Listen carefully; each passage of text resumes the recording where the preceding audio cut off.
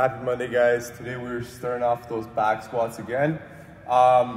This time we're not going to work on the sets of 8. This time we're going to sets of 6 and 3 sets here. Still the same kind of time interval. We're going every 2 minutes.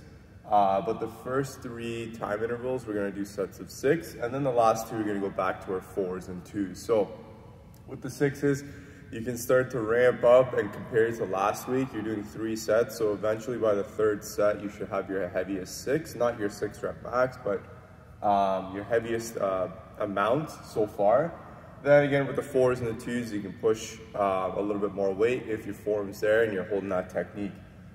On the WOD today, we got a workout for reps. You're doing 4 rounds.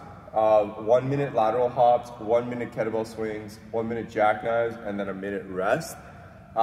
For today, what you want to focus on with both the back squats and the workout is about your core tension. So think about how you're managing your core tension, how you're taking that deep breath in and really tightening up and pressurizing your core so that you guys can have that stability, whether it's with the back squats as you're going heavier, or with the workout today, with the lateral hops, kettlebell swings, and even those jackknives, keeping that core nice and tight so you guys can bring your intensity today, whether it be in terms of speed or in terms of load for the back squat today. So think about that core tension.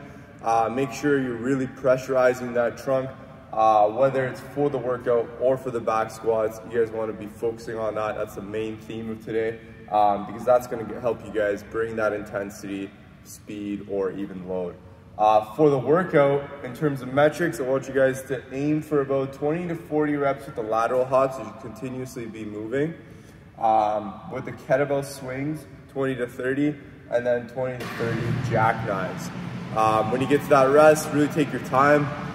Take those deep breaths in, get yourself relaxed before you hit that next round, and see if you can stay as consistent as possible across all 4 rounds. It's a tough one in the beginning, guys, so make sure you pace it correctly, but you want to be going at a pretty high intensity pace, because that's the goal of today, to work on intensity. But again, you don't want to burn out in that first round. I would say you're going at about an 80 to 90% effort in those first 3 rounds. Now last round, you're giving it your all because you know that's the end of the workout. After the WOD, guys, we're going to go for a cool down, 60-second handstand hold. Again, just building off last time. See if you can hold it for all 60 seconds, or maybe change your position. Focus on a different aspect of your handstand, whether it's your shoulders, your wrists, your core. And again, play around with progressions, whether you're kicking up into the wall, walking up the wall, or even just doing it from a push-up position. Just slowly start to challenge yourself compared to last time. Hope you guys enjoyed today's workout. We'll see you guys today.